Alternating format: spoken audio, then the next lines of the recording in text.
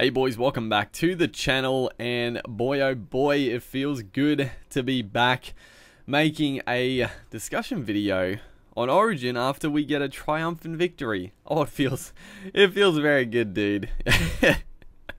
There's such a difference between going to bed after losing an Origin game and going to bed winning one. It's crazy, dude. But yeah, let's go through this game. I'll talk about the players, the matchups, how I think they went. Obviously, Queensland got the victory, and I will say, again, I want to preface everything by saying I am a Queenslander, so I am going to be biased. I am going to be biased, so just take everything I say with a grain of salt if you're a New South Wales fan. But honestly, dude, 18-14, I don't actually think it really reflects the game. I actually think Queensland were far better than New South Wales for the majority of the game. And I think the Blues were a little not like lucky. They didn't get like lucky calls, but I think they were just a little bit fortunate to get back to 18-14. You know, Queensland were well on top, and you know, if that Jaden Sewer little flick pass to Gagai scoring in the corner, I mean, the game would have been over then and there. But you know, the last couple of minutes got pretty tense for sure. But let's go through the team list here. So James Tedesco v Brimson, pretty good matchup. I know some people are criticizing Tedesco. I don't really know why. I mean, it probably wasn't his absolute best game he's ever played, but I thought he was his usual, you know, his usual menacing best. You know, plenty of carries, plenty of run meters, tackle busts. You know, he was the one guy that every time he touched the footy, you were always a little bit nervous. He didn't have the impact that you would hope, and I mean that mainly comes down to the halves. We'll talk about later, but I think as a whole, Tedesco was still very good. A couple of errors in the first half, but other than that, he was pretty safe and yeah, always a threat. On the flip side, AJ Brimson. I mean, I predicted it that he would play well, and he sure did. And I said in the preview that he is very similar to James Tedesco. Just the way he bobs up around the field, plenty of carries. Not the biggest bloke like Tedesco, but he's powerful, he's quick, he's powerful, he bounces out of tackles, not afraid to take those tough carries, and he scored. Oh man, that try he scored was just an absolute belter. Obviously set up by the man Kurt Capewell, but Brimson, he's just always on the footy. He played an exceptional debut. Definitely up there for player of the match with a couple others, but yeah, fantastic debut. Obviously, the big news coming out is that he's going to be gone for the rest of the season, dude. I'm so sad about that. Yeah, disaster. Honestly, obviously, Holmes is going to come back into the team, but damn, that's a shame. AJ Brimson played such a good game, dude. He deserved to be there for the rest of them, but you know, I'm looking forward to next year with the Titans, and yeah, he's just an absolute class player. Going on to the wingers here, Xavier Coates v Daniel Tupou. In the preview, I definitely would have thought Tupou had the advantage here. I mean, Xavier Coates, I think he had a good debut. I mean, he was safe as houses. I don't really think he came up with many errors, or if any. Obviously scored a try and debut, did a good job there to skip out of Tupou. Took plenty of carries, did the hard stuff. I still think there were better options. I still think why was Ronaldo Mulatalo not in the team, but I mean, Xavier Coates, I mean, he's a future star, so I don't, you know, you can't go against Wayne. Wayne knows what he's doing, and Xavier Coates getting some experience. Hopefully this is going to be good for the Broncos next year, because, you know, hopefully he will go to the next level. And yeah, he played a solid game. Can't fault him. Daniel Tupou, he was, I don't know. I mean, Tupou, you got to say he had a bit of a poor game. I mean, he took a lot of tough, I mean, he did what he does. He did a lot of tough carries, makes plenty of ground, always hard to handle. But, I mean, he came up with one huge error that led to the Queensland try. And he just didn't have the impact you would expect. I mean, up against the debutant and Xavier Coates, I feel like it was a pretty, you know, a pretty solid matchup, and he didn't get anything over on Coates. So it's got to be said. I mean, I thought Tupou should have got picked. I think he's been one of the form wingers for a while now, but yeah, didn't. I don't know, and it's been like that. Like the last time he played Origin, he was in amazing form, but he just, I don't know. Is he one of these guys that just can't take his game to the next level? Maybe. He's never really shown his form in the Origin arena, but yeah, bit of an off night for Daniel Tupou. The centers. Oh, this is where it gets a little nasty for the New South Wales viewers. If you want to switch off now, I don't fault you, because it got a little rough. So first off, Dane Gagai. It's got lined up here Clint Gutherson, but obviously Gagai up against Jack Wyden. And going into it, I mean, you would think that this would be a good matchup for... I don't know. I probably thought it would be a bit of a sort of an even contest. Jack Wyden usually very, very strong defensively, a strong ball carrier. Dane Gagai, very similar, very strong ball carrier, strong defensively. But Dane Gagai, he just goes to another level in Origin. And I do want to say, I do get a little bit frustrated. People seem to act like Gagai out of Origin is not a very good player, which is complete BS. Dane Gagai is still a very good club player. He just goes to another level at Origin time. And I don't know, people might be like, why doesn't he play like that every week? I mean, I don't know. It's a different kettle of fish. I mean, in club footy, you gotta do your role. In Origin, he just tries to do everything. He's a guy. He's the epitome of Queensland. You know, Queensland have always been a team where they bring in guys that other New South Wales fans or even Queensland fans might look at and be like, he's not a very good player. Like, why are they picking him? But they have pride in their jersey. They want to win as much as anything in the world. So Dane Gagai, just outstanding. I gotta say, I mean, the player of the match for me was out of Gagai, Capel, and Brimson. I gotta say, Gagai was the player of the match. I mean, he was absolutely faultless. He did not make a mistake. He dismantled Jack Wyden. Yeah, made Wyden look embarrassed, honestly. Wyden had a couple... I mean, Wyden, he looked dangerous in attack at times, but, I mean, yeah, he just got destroyed by Gagai. I can't... And then on the flip side, we have Capel up against Gutherson. And going into this one, you would probably be like, Gutherson should have the advantage here. You know, he's a backline player. Obviously, he's out of position, but he has played wing. He played wing for Manly, obviously a fullback now, but up against Capel, you would think he would have a bit more speed, a little bit more footwork, but dude, Capel, I love Capel. I always thought he should be in this team.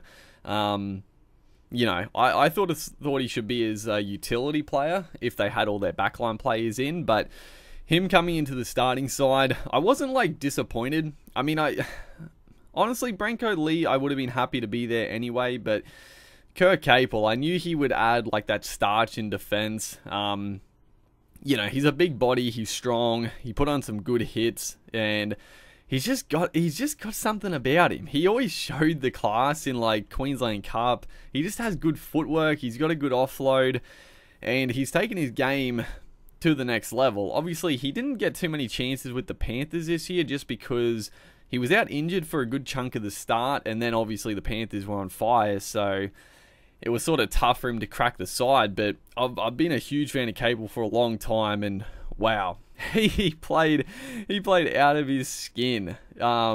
I mean, I talked about it before, but the try he set up, that goes down as one of the greatest tries you'll ever see, dude.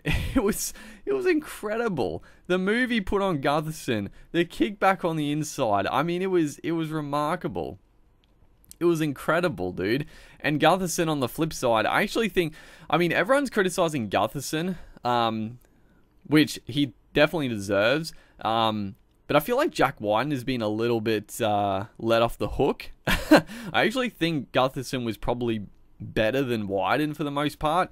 Gutherson obviously came up with that terrible defensive play on Capel, but Jack Wyden was getting embarrassed by Gagai the whole night. So, I don't know. I think they were both pretty poor in defense. And obviously, the one thing though, and the one reason I wouldn't say Capel deserved player of the match was, New South Wales caught him out a couple of times in attack. And it comes back to the halves again. Like Capel playing in the centres, he's more of a, he's a back rower. And they found him out a couple of times, and they just didn't go back to him. I mean, you just go back, you look at like a Lockyer, a Thurston, a Cronk. If they knew like Capel was out in the centres, they would keep peppering him.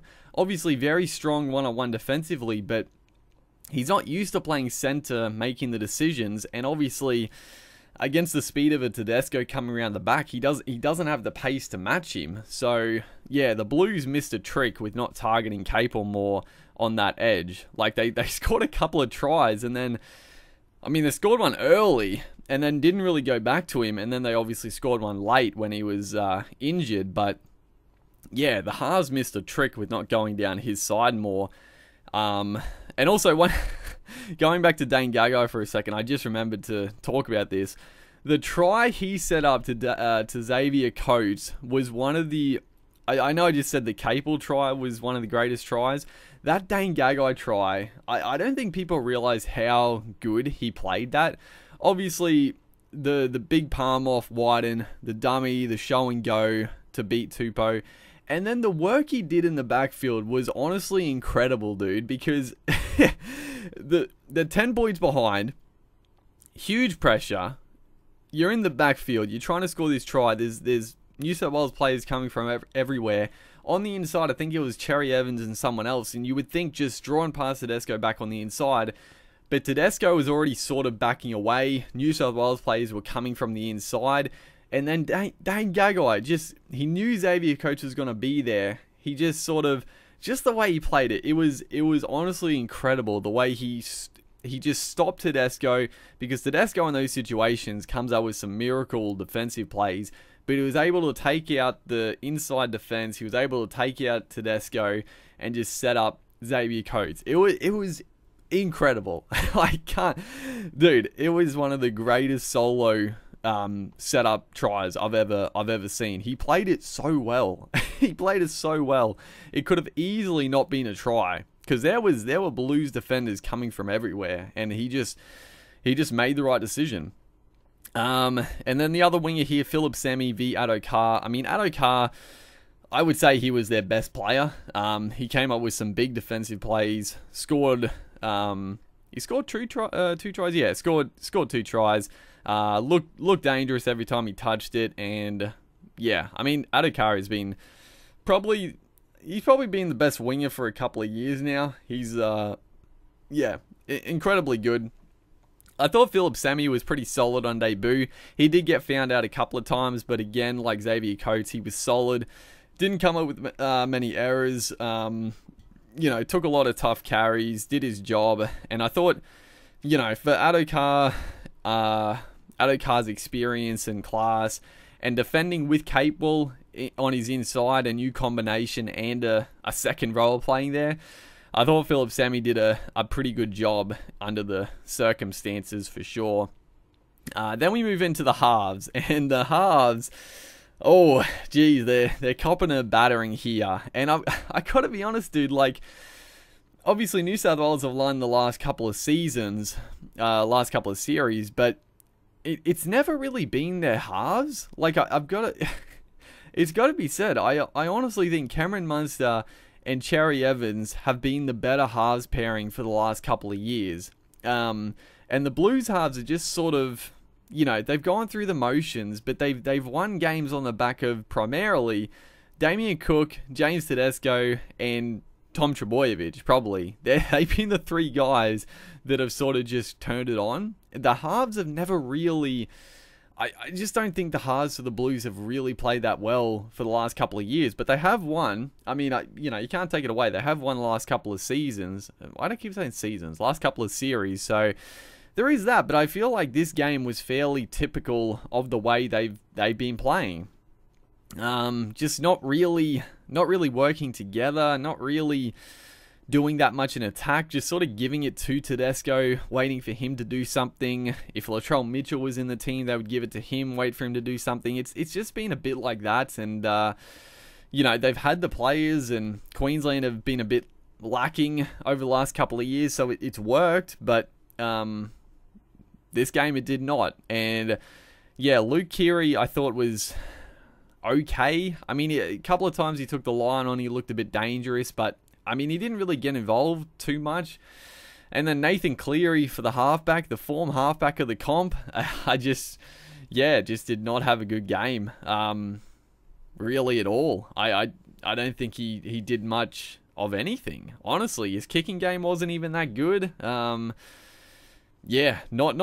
too much to really talk about there. And then on the flip side, Cherry Evans, I thought he was pretty awful in the first 20 minutes. Because Queensland obviously had all the footy and all the good field position in that first 20 minutes, and Cherry Evans, he came up with a few bad errors. The biggest one was where they had this massive overlap. All he had to do was find a man, or probably just kick it, because Adokar was literally standing in their attacking line. You just had to kick it, just kick the damn thing, and he threw it straight to him. So Cherry Evans was a little bit, I don't know, I think because they had that possession, they were a little bit flustered. They were trying to score points, a little bit clunky, and Cherry Evans was, just a bit out of sorts. But he definitely, the second half primarily, he really took the game on. Honestly, his running game was really, really good. He's deceptively a very good runner of the footy. Like, I feel like he doesn't run the footy as much as he should at Manly, because he's pretty good. He's got good footwork, he's got good strength. So yeah, he ran the ball a lot in this game and caused the Blues some headaches. And then Cameron Munster, I mean, he's just, dude. My comment still stands. My preview, I said Munster is easily the best 5'8" in the game, and I think that's fairly justified. Cameron Munster is far and away the best 5'8" in the game, dude. Defensively, extremely strong. Every time he touches it, he causes havoc. You just want him to touch the ball as much as possible, dude. So I keep going off topic here, but the one thing about the centers for the Blues that I forgot to mention was that I'm so happy, because Fittler in the past couple of years has been seen as this gift to New South Wales and this absolute genius of a coach, and I've just been shaking my head at some of his decisions, but they paid off. And the fact that he played Gutherson and Wyden in the centres for this game when they have Stephen Crichton and Zach Lomax sitting in the squad, it just baffled me, dude. And I'm glad that he's been found out, and everyone now is like on his case. But I mean, in last year's series, primarily, he played Tom Trbojevic in the centres, but that isn't a genius move. Obviously, you would play Tom Trbojevic in the team wherever he fits. Tom Trbojevic is a superstar, so they're acting like, oh, he's picked Tommy out of position. It's a bit risky, but geez, it was such a bold move. No, it wasn't. It wasn't at all. It was a very simple decision. But this one was just nonsense. Clint Gutherson and Jack Wyden in the centres? Yeah, don't know about that one. Then we move on to the forwards, where honestly, I think the Blues forwards were pretty good in general. I think their front rowers were definitely pretty good. Daniel Saifiti Jr., Paulo making his debut. He probably, I mean, his first stint was good. Came up with a few offloads. The second half, Queensland just dominated so convincingly that I didn't really see too much of Paulo in the second stanza. So, out of these guys, I think Daniel Saifiti was probably the pick of their forwards. I think he had the most go forward. He was solid in defense, but I mean, Queensland just dominated the second half. It was sort of hard to get a read on their forwards in that second stanza. And then on the flip side, Christian Welch, he was strong in his limited game time. Obviously, he went off a bit earlier than expected with a head knock. But yeah, Christian Welch, just such a good player, dude. Quality front rower, pretty underrated for sure. And then Josh Papali, it wasn't one of his absolute barnstorming nights, but I think he matched it with their front rowers. plenty of go forward, tough in defense. He does what he always does. Then the dummy halves. Jake Friend, honestly, the first half probably in general, I thought Jake Friend, I was a little bit concerned. I thought he was looking a little bit found out in the first half, but again, like the second half, they really just they played better. They just played so much better. Jake Friend sort of came into his own. I thought he was pretty good. I don't think he was incredible, but I thought he did a good job on debut.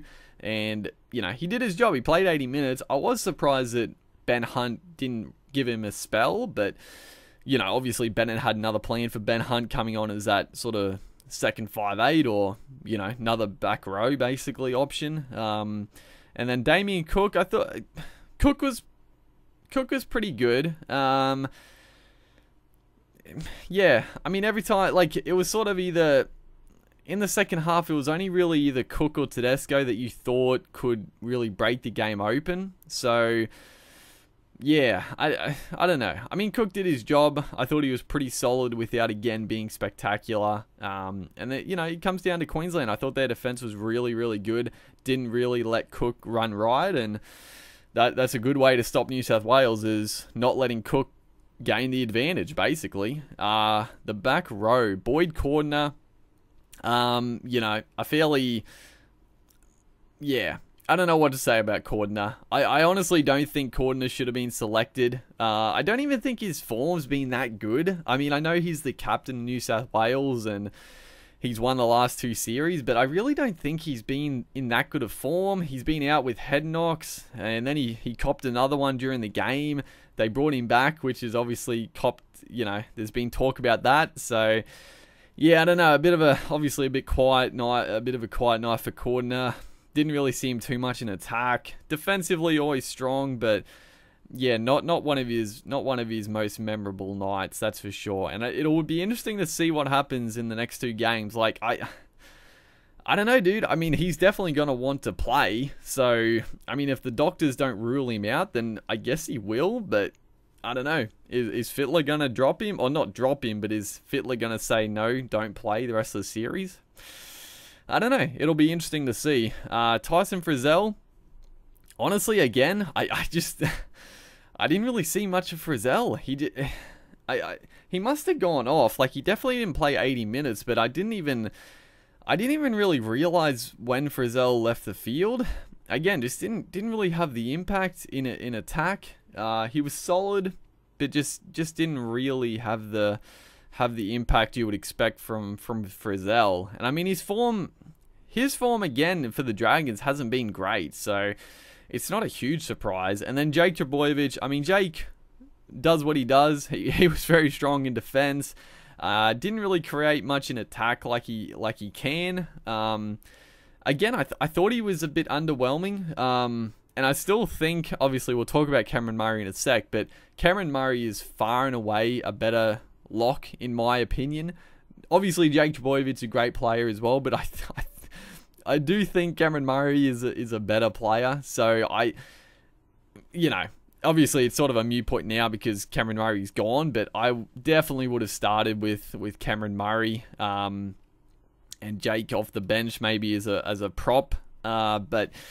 Yeah, I thought he was solid. He was solid without doing too much. And then for Queensland, Felice Kafusi, I thought Kafusi was exceptional. I mean, some of his defense was just, really good. I mean, he's the guy that always leads the defensive line. He's always up in their face, putting on good hits, making his tackles, getting through a mountain of work, always putting, who was he up against? Keary, I think. Always putting Keary under pressure. He was just... Yeah, always good. Felice Kafusi, one of the most underrated forwards in the game. He's one of the best back rowers going around. Doesn't really get talked up too much, but he's a good player.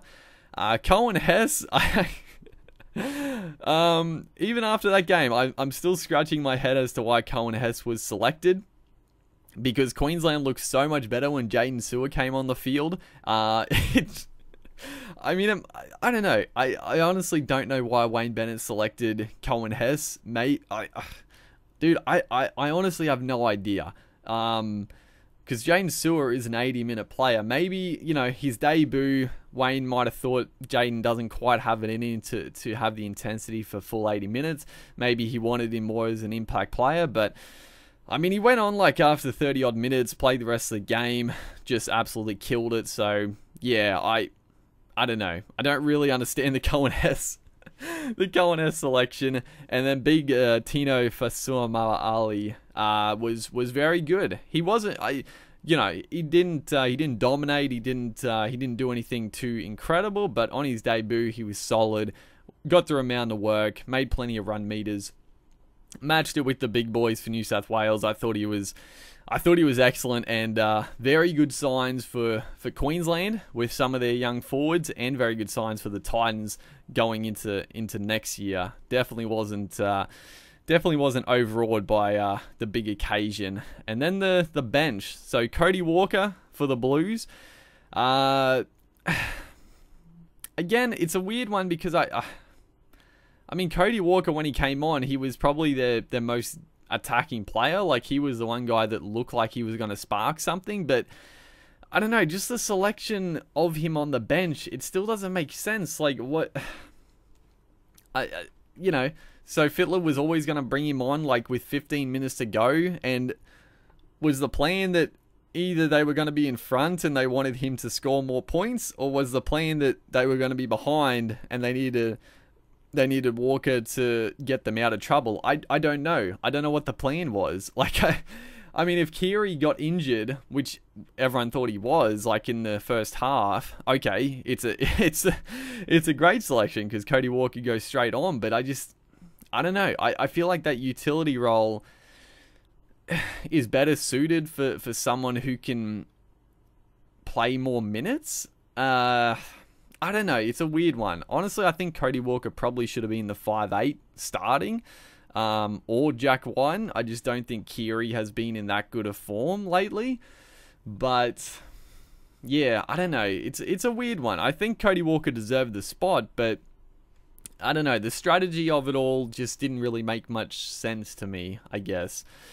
Payne Haas, I thought he was okay. I actually expected a bit more from Payne Haas. He played quite a few minutes, but didn't. I don't know. It's sort of typical of his Broncos form. I mean, he gets through his work and stuff, but he just sort of, this whole year he's lacked that impact that he had in the previous years. So yeah, just out of form. I mean, the Broncos out of form. Payne Haas a bit out of form. Unsurprising.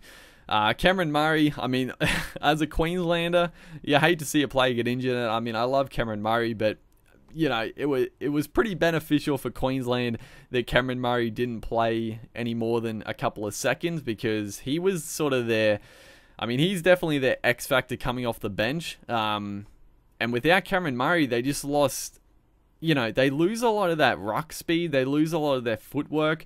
Because you look at their forward pack, it's very big. It's a big forward pack. It's not really mobile. I mean, Tyson Frizzell's quick, but he's not a real guy with footwork. He just charged at the line. And Cameron Murray was definitely that guy with some footwork. He's got a bit of ball skills. Gets the quick play the ball. So without Murray, they really lost a lot of their go forward. And then Angus Crichton, I was expecting Crichton to have a big game, with obviously Cordner going off with a head knock and then Cameron Murray getting injured. I thought Crichton was going to play big minutes, but again, I didn't really see much of him. I mean, he made a lot of tackles, but didn't really see too much of him in attack. And he's another guy that you would think, like, he is a quality player, and if you're going to put him against like Lindsay Collins, Jai Arrow, you would probably say he's a much better player, but he didn't have the impact of those two guys. So yeah, I don't know, bit disappointing from Crichton off the bench. And then the Queensland bench was just, it was huge. The Queensland bench changed the game, honestly. Ben Hunt, he was excellent. I mean, Ben Hunt is criticised a lot. He's always criticised. People thought he shouldn't have been in the Queensland team. I definitely thought he should be in the Queensland team. I know I said before that I would have liked Brimson to be the utility, and I still think if everyone was fit, like Ponga, Holmes, everyone was in the team, I still think Brimson would be a perfect utility. But in this situation, Ben Hunt is literally your perfect 14. He can come on at dummy half. He can play in the back, at lock. He can play in the halves. He's just versatile. He's strong. Very creative. I mean, he changed the game. Like he just added that spark, and you don't lose too much in defense. Like, he's not a big body, but he's tough. He gets in there, does the hard work, and he was a game changer for the Queensland team once again. I mean, he was excellent last year at dummy half, and yeah. He's a guy like Gagai, I guess. He just plays better at Origin level for some people, but yeah, very, very good. Lindsay Collins, again, another one that stood up. He was huge. He had so much more impact off the bench than Payne Haas, Angus Crichton. Yeah, really, really good. Very strong in defense, and he's a guy for the future. He is an absolute machine, Lindsay Collins.